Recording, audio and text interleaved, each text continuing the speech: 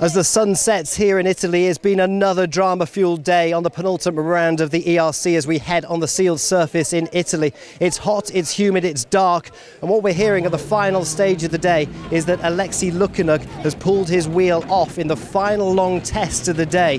We're hearing from Lukasz Habaj that Lukanuk was in the stage. He pulled his wheel off the car with suspension linkages as well, so our rally leader is out of the rally.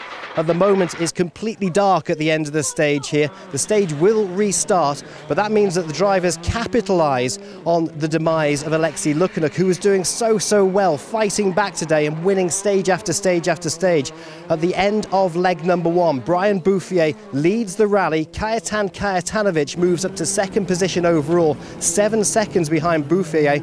Bruno Magalhaes, who is gunning for the championship victory here, is in third position overall, 18.5 seconds behind Kaito. It's all to play here in Italy. It's a rough, tough event. It's the first time the ERC has been here. What's going to happen on leg number two? We'll find out later.